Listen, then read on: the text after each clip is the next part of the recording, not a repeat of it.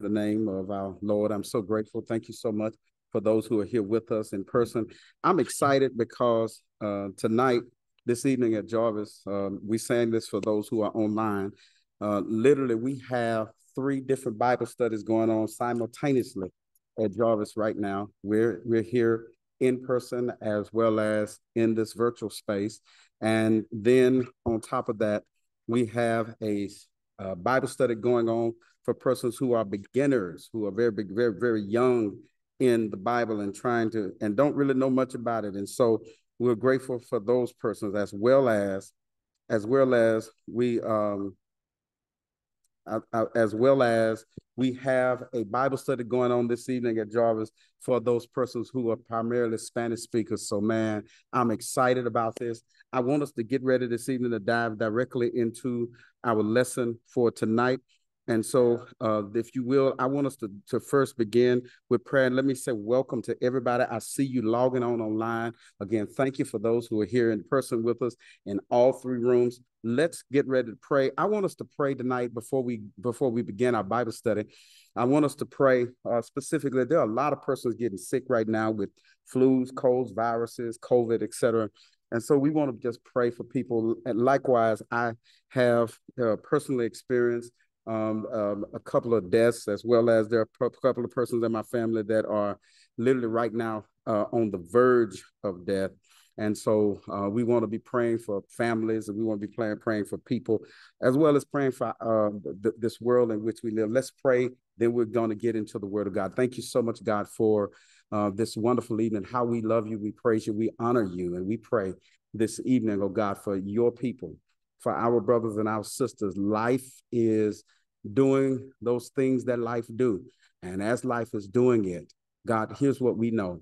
We are in a situation where we cannot make it if we do not have help. And so we come before you asking you that you will be the help we need. Now, God, whether that manifestation of help come through some miracle, we know you do that. There are times when you show up and things just work out and nobody can explain it. That's a miracle. But it is equally miraculous when those of us who have hands extend our hands and help other people, take our feet and walk into places that sometimes don't make sense, to make sure that somebody else's life is made better. We don't know in which way or what way you're going to perform the miracle, but God, we need your miracle. We pray, oh God, for those persons who are battling illnesses, who are dealing with sicknesses of whatever kind. We're asking you, oh God, that you will raise them up. I pray, oh God, for those families that I can name so many of them right now. Particularly, I will name Ulysses Hawkins' family, who a graduate of Jarvis who just died recently. We pray, oh God, that you will strengthen that family. You promised us this in the scriptures, that you would be peace for us that passeth all understanding. So our prayer tonight is that you will do what you have said you will do. And we will give you glory as we attempt to do all the time in Jesus' name. Now, God, as we get ready to go into your word, would you bless now our time together in Jesus' name? Amen. Again, let me welcome everybody. Thank y'all so much for joining us online. I see all of you, and I'm so grateful for your presence with us online. And I want to go ahead and say this. Thank you so much to Miss Marlene Rivas and Miss Kathy Ornado. I'm going to mess her name up, but Ornado, I think that's her name, for leading the Spanish speaking class, as well as Dr. Russell, who's downstairs right now with the beginners in the Bible. Let's get into the Word of God tonight. Hebrews chapter 11. Hebrews chapter 11 is where we want to go tonight. Hebrews chapter 11. I will pull it up online for those who are online, and we'll read this together. Hebrews chapter 11. I want to get right into the Word of God tonight. I will just say this as we pass along. And when I don't ask people about giving, I always get text messages asking, Pastor, how do we give? If you want to give offering, then you are welcome to do that. You just simply go to our Cash App, $ Jarvis Church, and you can do that if you would like to. Hebrews chapter 11, verse 1. This is what it says. Faith is the assurance of things you have hoped for, the absolute conviction that there are realities you've never seen. It was by faith that our forebears were approved. Through faith, we understand that the universe was created by the word of God. Everything we now see was fashioned from that which is invisible. Then it begins by faith, Abel. Go down to verse 5. By faith, Enoch. Go down to verse 7. By faith, Noah. Go to verse 8. By faith, Abraham. Keep on going down and you see by faith, Abraham's wife, Sarah, verse 11. And then it goes down and it says, all these that mentioned died in faith without having received the promises, although they saw the fulfillment as though from a distance. Here's what we want to do tonight for the next few minutes. We want to just kind of talk through how do we learn to live by faith by watching other people, by learning from the life of other people. And that's all we want to do tonight. This is nothing real deep, but I want us to examine this. How do we learn to walk by faith? Let me say this. Before we get heavily into the notes that I prepared, and I will attempt to make sure that we post this online, the notes for later so that we can in fact see them. But let me just say this. It is important in as much as we learn how to walk by watching people walk. We learn how to talk by listening to people talk. We learn how to be honest with you, now, of course, I got a master musician in here who plays anything by rote that you want. But many musicians learn to play just by watching the hands of other musicians. Here's the reality. We learn faith the same way. Now, let me illustrate this one other way before I get into this for those online and the person who's here. Here's the reality. My grandson is getting on my nerves with this lady, and I'm trying to remember now what is her name. But she's this little lady. Oh man, if I go to YouTube and pull her up, I can see her face, and I don't know why I can't remember her name now. Because when I tell you my grandson is in love, and if you got grandchildren or children, you know this lady too. Let me see if I can see if I can find her name right now. I can't find her name, but she's on all the time, and she does these wonderful lessons on how to say your ABCs, and she teaches babies and kids how to begin to talk. My grandson is learning what to do and how to do simply by watching this lady. I don't know if her name is Laura or what, but she's watching this lady, and therefore he's learning. What we want to do tonight is real simple. We want to look at the lives of some of the people that's in the book of Hebrews. We want to simply just say, okay, what do we learn from them that teaches us how to walk by faith? So let's begin tonight by first establishing what this Bible says is a definition for faith. Look at it. It's in verse 1. It's in verse 1. It simply says this: faith is the assurance of things you have hoped for, the absolute conviction there are realities you've never seen. So faith, here's what he literally just says, that when we have faith, even if what we see is not in our hands, it is real in our heart. That's all he really is saying. So somebody asked Michael Jordan years ago, and LeBron James, likewise, Kobe Bryant, said, did you ever think you would be a champion?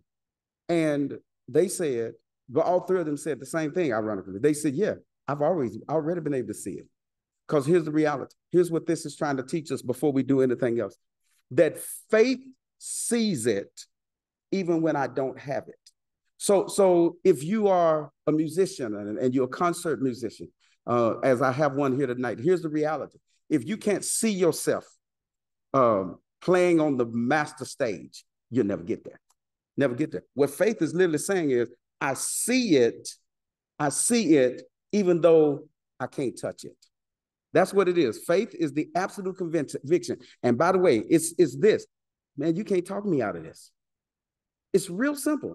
It's real simple. I told y'all that's online. We're not trying to be deep tonight. I just want to really hopefully help us to learn something about how to walk by faith. Lee Marine, it is knowing that it is. Now watch what it does. This teaches us tonight something about why we got to have faith. Now, verse 6 says, without faith, it is impossible to please God. Look, we cannot claim to be people of God unless we have faith. Why? Because we got to have faith, because remember, faith is the absolute conviction that there are realities we've never seen, because none of us never seen God. It's really that simple, y'all. Jarvis, it's simple. We've never seen God, and yet we believe God is. Now, I get in well, no, I've never gotten, that's not true. I've never gotten in an argument with atheists. I've seen friends of mine get in arguments with atheists. I don't argue with atheists that there's no God. I don't. I understand that they're basing their reality on reality. Vanity Sergeant, it's good to see you. That they're basing their reality on, those of you who like hear me calling names, I'm looking at people popping up online. So they're basing their reality on reality. And that's a faith too, because they don't know, so they have faith in knowledge.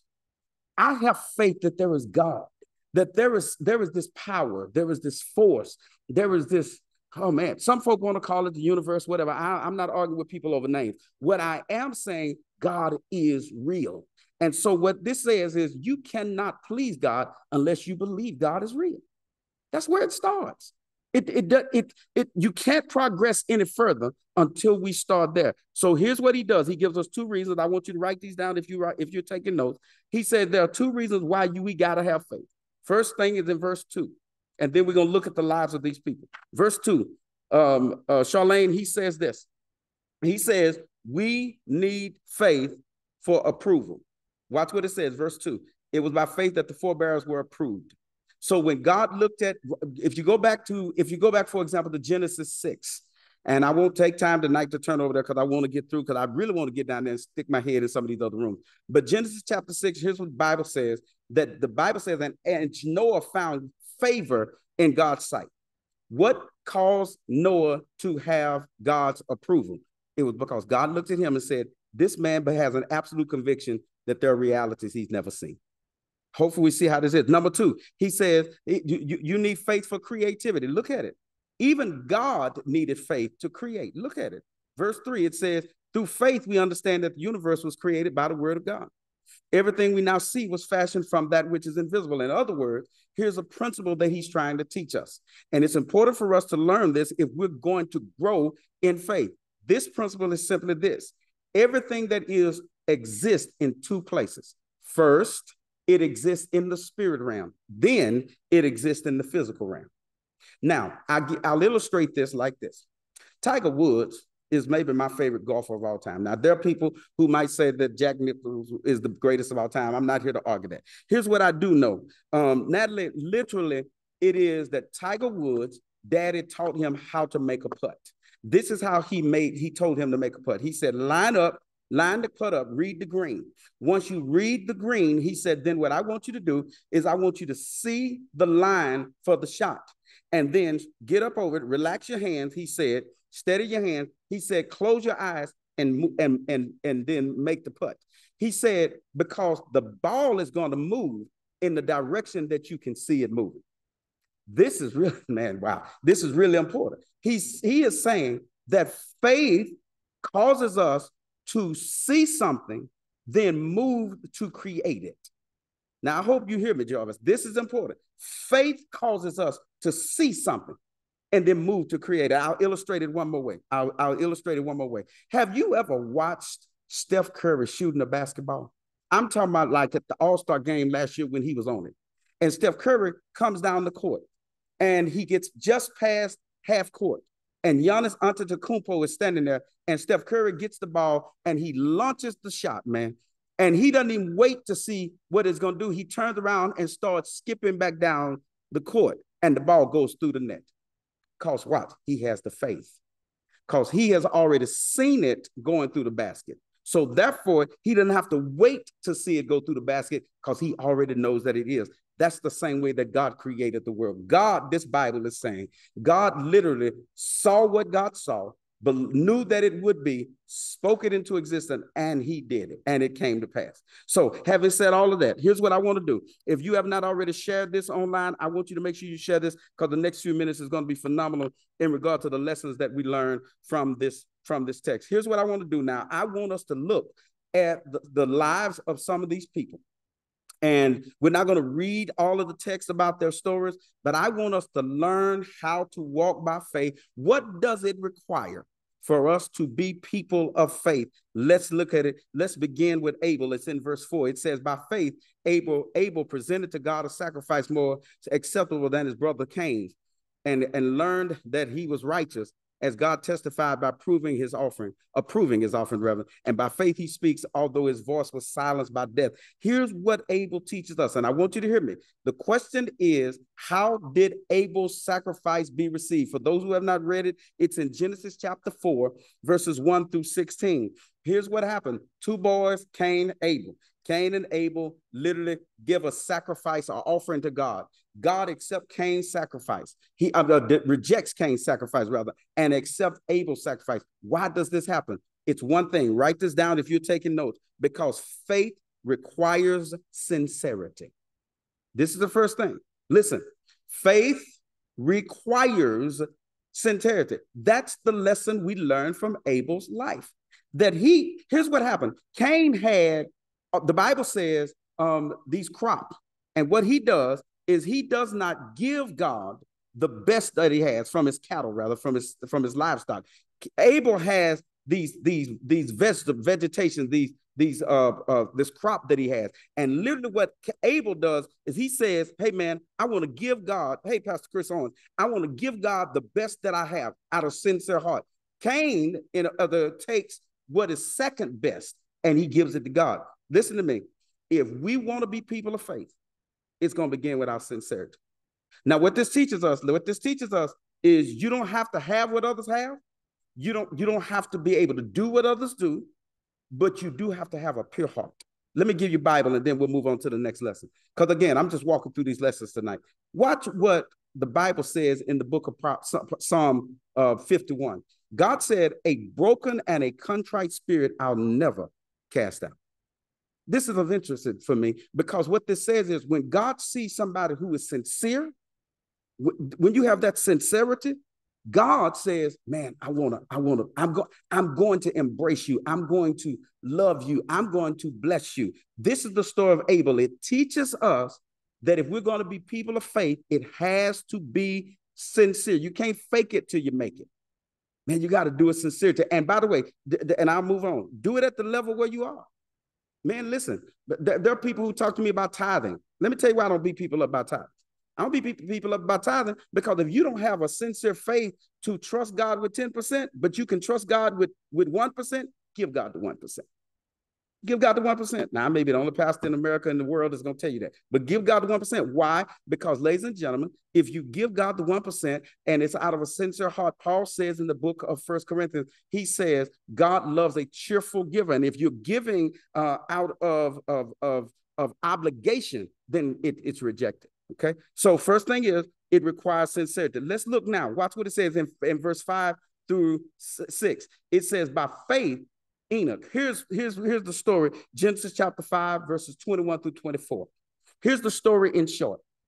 Enoch, the Bible says, doesn't give us a whole lot. It just says he walked with God and then he was not, meaning he walked with God and he kept on walking with God and then he was translated up into heaven. He didn't see death. He's one of two men in scripture that the Bible says never died. Here's what happened. Here's what happened, Pastor Owens. He walks with God and then he's gone. So what's the lesson that this teaches us? Here's the lesson of faith, because faith requires an intimate walk with God. It's important. Listen, I wrote a lesson for the campus this morning that I hope people will read if they have not read it. And that is, how's your prayer life? Here's the reason why prayer is important. Listen to me, y'all. If you're out there and you're listening, hear me. The reason prayer is important is not because we want to prove to people how spiritual we are. We want to draw closer to God. I'm going to tell you this. Here's what the Bible says. James says this. He said, if you draw close to God, God will draw close to you. Now, let me illustrate it in a very practical manner tonight. Here it is, Vanti. Imagine that you are dating. You have I don't remember now, Vanti, if you're married or not. But here's what I will tell you. If you're not married, and I don't remember, I think you are. But here's the reality. If you're not married and you dating somebody and you're deciding whether or not you want to marry them, here's what happens. You're not going to trust them with all your secrets and with your whole heart if they won't spend no time with you. You're just not. You're not. Here's the same thing with God. If we really want to understand God, and we really want to We want to have people talk about the power of God, the expressions of God, the gifts of God, whatever it is. Here's how you get it. Draw close to God. So which is going to mean, by the way, we got to have some dedicated time that we're going to spend with God. I hope people are hearing me. This is extremely simple tonight, but I really believe it's extremely important. We have got to make sure we're spending time with God. Here's the first lesson from Abel. That is, we got to have sincerity. The second lesson that we are learning tonight is that we got to have an intimate walk with God. Let's go to verse 7 now. Watch what the Bible says. By faith, Noah. What does Noah do? It's found in Genesis chapter 6, verse 11, all the way to Genesis chapter 9, verse 19. Here's the short version of the story. Somebody went out. Here's the short version of the story. Bible says God comes down and says, I'm going to cause it to rain. Now, here's the interesting thing. According to biblical history, never had rained. They didn't know what that was really. And it certainly never had flooded like God was saying. So God told him to do something nobody had ever heard of, build an ark. And then God gives him all the instructions on how to do it. And watch what happens. Watch what happens. The Bible says he goes and he builds the ark. There's a wonderful movie called Evan Almighty that is built around this particular story. Here's what happens. He goes, Natalie, and he builds this ark, and then the rain comes. And for 40 days and for 40 nights, it rains. And there's some really tragedy in the story because people on the earth were drowned, et cetera, et cetera, et cetera. Here's what I want you to understand. There is a lesson of faith in this. Watch. God tells Noah to do something that he can't even prove is going to be. What does faith require? Listen, faith means I got to believe in things sometimes that I can't prove. Now, I hope y'all are hearing me, because to me, this is powerful. Let me illustrate it like this. There was a theologian, German theologian named Paul Tillich. Paul Tillich is said to have said that he said one time, I cannot prove that there's a heaven. Neither have I ever seen New Jerusalem or the cross or Calvary. I have not seen heaven. I have not any of this. He said, but I believe it so much that I'll stake my life on it. Now, this is for me, this is phenomenal, because here's what faith requires. Faith requires, man, I got to believe it. Look, man, I don't argue with people.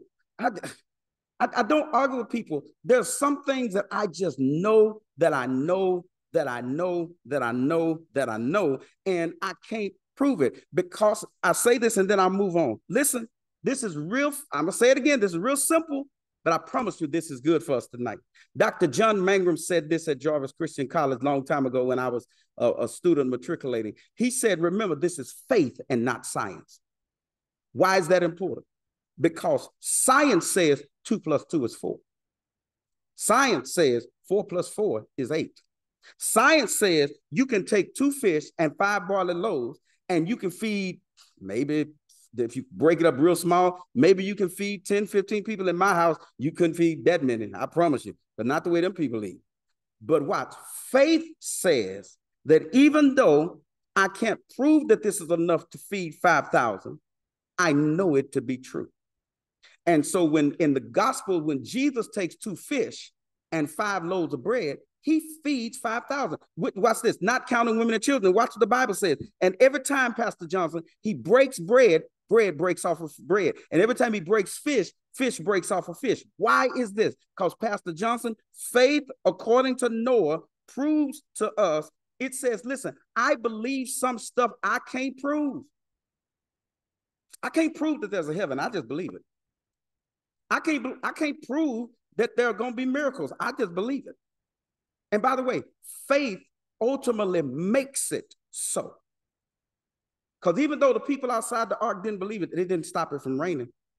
Okay? I hope y'all hear me. Let me move on. So we now have some lessons that we've learned. From Abel, we learned that faith requires sincerity. From Enoch, we learned that faith requires an intimate walk with God. From Noah, we learned that faith requires believing in things sometimes that you can't prove. Let me hit just, can I hit just 2 more Just two more, because we're almost at the end of our time of allotted time. So let's go, because the Bible then gets to verse 8. If you can still got your Bible, verse 8 in chapter 11, watch what it says. By faith, Abraham. Now, this is a long story. This is a long story, and I certainly am not finna read all of it, but it begins in Genesis chapter 11. It goes at least through Genesis chapter 25. Here is Abraham's story. God comes to Abram in chapter 11, tells Abram, says, I want you to get up, and I want you to go to a land that I will show you. I'm going to make you into a great nation. Takes Abram outside and tells him, look up at the stars. He says, and then looks down at the sand. He said, if you count the stars and you can count the sand, then you'll know the number of descendants that I'm going to give you. For 25 years, Abram literally lives with a promise from God with no manifestation. Evangelist Kayla Joyce Sant came to Jarvis on this past Tuesday and preached about this in such a marvelous way. And if you are out there, by the way, and you are a pastor and you're looking for a wonderful preacher that you should bring to your church, I want to encourage you to reach out to Evangelist Kayla Joyce Sant. She will bless your congregation. Watch the lesson. Watch the lessons that this teaches, because this story is so powerful that it teaches us some lessons. I want to give us four real quick. Here's the first thing that Abraham's story teaches us. It tells us that faith requires moving in obedience to God. Verse 8, that he heard the voice of God telling him to go, and that one day he would receive an inheritance, and he went. Now listen, your logic and my logic will get in the way of us obeying God. Because sometimes we, in the attempt to dot every I and cross every T and to make sure it makes sense, we start questioning and saying, well, maybe that's not. No, sometimes God just says, go. And faith says, I don't know where I'm going, but I'm going. Just because I heard God's voice telling me to go. Now, there's a difference between God's voice and psychosis, and we need to know the difference. But what I'm telling us is we got to move in obedience. Second thing that this teaches us, along with that, we move in obedience, looking forward with expectation. Listen, y'all, faith says, I'm going to do it. Okay, let me illustrate it. Let me try to illustrate it. I have a friend of mine by the name of Eric Willis. He's in Dallas, Texas. He and his wife, Keitha. And I never forget this. He told me the story, and this is true. And by the way, when we were at Jarvis, he was one of the most phenomenal saxophonists that you will ever see. And as far as I know, he still is. And so this is the way he started playing.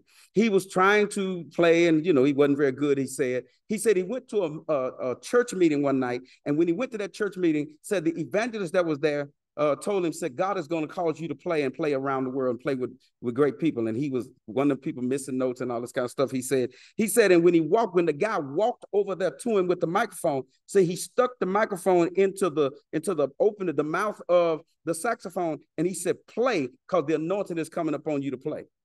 Would you believe that Eric began to blow the saxophone? Now listen, just because God said it, he started to do it, and turned into a phenomenal saxophonist from that moment. Because faith requires that we move in obedience, looking forward with expectation. Here's the third thing. Faith requires that we try again, even when it seems hopeless. Now, where am I getting this from? Watch this. It's right here in this text. The Bible says, verse 11, by faith, Abraham's wife, Sarah, became fertile long after menopause, because she believed God would be faithful to God's promise. So from this man who was almost at death's door, God brought forth descendants. Now, let me tell you why this is important to us. I don't know if I'm coming through as well as I hope I am, but let me tell you, Pastor Johnson, why this is important. Because real faith does not give up on God. And Abraham is in what seemed like a hopeless situation. Why? Because this text says Sarah has reached menopause. The women out there will know that simply means she can't produce no more. She's incapable of becoming pregnant. Abraham, the Bible says in Romans 4, his body is all but dead, which means, ladies and gentlemen, he's experiencing impotence. He's having ED, as it were. So here's what happens. Now, there is zero reason why they should go in to have any form of an intimate night. But God has promised. I hope y'all are hearing me. God has promised. And now, so at some point, watch, they don't just believe God to do it.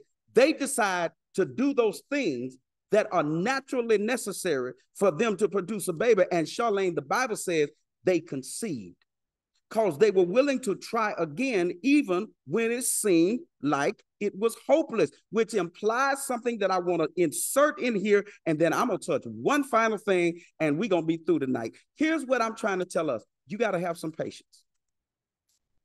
If you're going to have faith, man, you got to have some patience. Because one of the challenges of this age, Pastor Johnson, is we have convinced ourselves that God is going to always do it right now.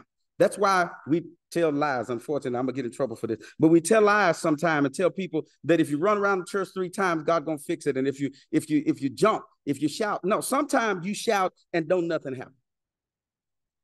Sometimes you shout and absolutely nothing happens. Sometimes you believe and it gets worse.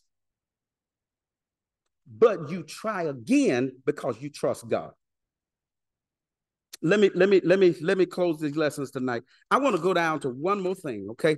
Because I've said a whole bunch of things tonight that I believe are helpful, but can we go down, please, to one final thing tonight, and then I'll close, because this text goes on to talk about Moses, and it talks about all these people, but I want to go down to talk about one more person. It is in verse 31. Verse 31. Because I want to leave us with one final lesson tonight. Just one more. Verse 31, listen to what it says. Beginning in verse 30, actually. By faith, the walls of Jericho toppled after the people had circled them for 7 days. Verse 31, by faith, the prostitute Rahab welcomed the Hebrew spies into her home so that she did not perish with the unbelievers. Now, what's the story here? Joshua chapter 2 and Joshua chapter 6. When Joshua and Caleb are in fact running from the enemies, they go into the prostitute's house, into the brothel, and she hides them up on the roof so that, in fact, the enemies cannot find them. And then later, she takes a scarlet thread and she lures them out down on the other side of the wall. And then they tell us, hey, we coming back to destroy the city. But when we come back, if she said, let me hang this scarlet thread outside my house and promise me that my family and I will not be harmed. And she hung the scarlet thread outside the window, and their family was saved. Now, here's where I'm trying to go with this, because I want us to understand this last principle. For those who want to have faith, listen at me. If you don't hear much else I said tonight, hear me on this one. Faith requires, I've talked about all these things that faith requires. Now, I want to tell you something faith does not require. Here it is. Did you read it? Verse 31. By faith, the prostitute Rahab. Did you hear it? By faith, yeah, the prostitute Rahab. I want to say it again because I want to make sure that everybody here, Natalie, listen to me. By faith, the prostitute Rahab. The Bible, even when it's talking about her faith, calls her a prostitute. It never said she stopped being a prostitute. It never, oh, I know some of the holiness people about to lose their mind right now. It never says that she cleaned up what she messed up. It just simply says she believed God. And it calls her here the prostitute Rahab. Now, I am not suggesting to us that we continue in sin. I am not saying that we need to continue to do those things that we know that are not right. But what I am saying, listen to me, and here's the lesson, and then we close. Faith does not require perfection. I hope you hear the lesson. Faith does not require perfection. So we have this idea in our head that we gotta be a certain way. We gotta walk a certain way. And we hold people sometimes to these standards. That's why people are surprised when preachers mess up, because we don't consider them to be men or women of God because they messed up. No. Listen, here's the reality. Faith does not require your perfection. Faith requires your perfect belief in God that and it's not even perfect all the time, but you and I can be imperfect people and we believe God.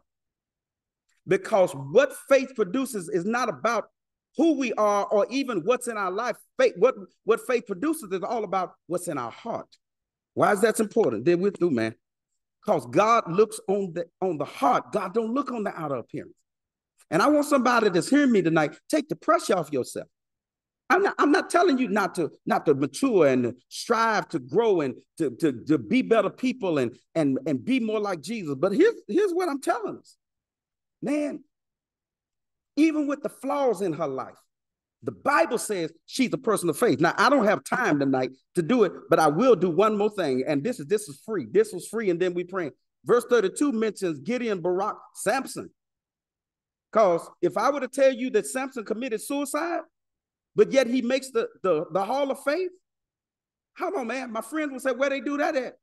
Because he literally stands in between two pillars, prays and says, God, give me strength to die with my enemies, pushes on the pillars, and then his name shows up in the hall of faith. How is he a man of faith? I don't have time to unpack all that. I am simply saying this. You don't have to be perfect to be a person of faith. Y'all, I want us to pray. I want us to pray, and then we're done tonight. I pray for each and every one of us that we will, in fact, walk by faith and not by sight.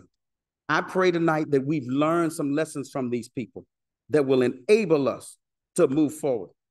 Watch. Here are the lessons. Faith requires sincerity.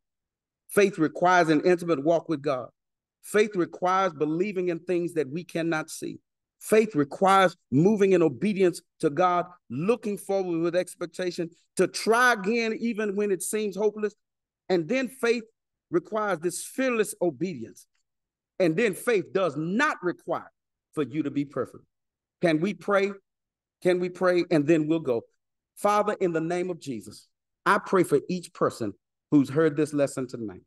I pray for those of us who will hear it later. May we grow in faith. May we develop in faith, and may you draw us closer to you. That's our prayer tonight. Strengthen our faith as we study your word. Faith comes by hearing, hearing by the word of God. So God, help us, oh God, so that we can be your people in word and in deed. In Jesus' name, amen. Before we go tonight, listen, I want to encourage you and invite you to come to church with us on Sunday morning. If you can't be here in the sanctuary, then join us online on our social media page, as well as the Zoom that will be posted online. I'm going to preach Sunday morning. I'm dealing with the disciplines of Jesus and becoming better disciples by following the disciplines of Jesus. I want to deal with Sunday morning a discipline of Jesus that's found in Luke chapter 4, verse 16. It says Jesus goes into the city, and then he goes to the synagogue, as was his custom. And I want to talk about why basically did Jesus go to church on a regular basis. Ladies and gentlemen, listen to me. I can't wait to talk about it on Sunday morning until the time that the Lord lets us get together again. May the Lord bless you. May the Lord keep you. May the Lord lift up the light of God's countenance on you and be gracious unto you. And may the Lord grant you God's peace in your labor, your leisure, your laughter, your tears, your joys, as well as in your sorrows. May the love of God go with you every step of your journey. Amen.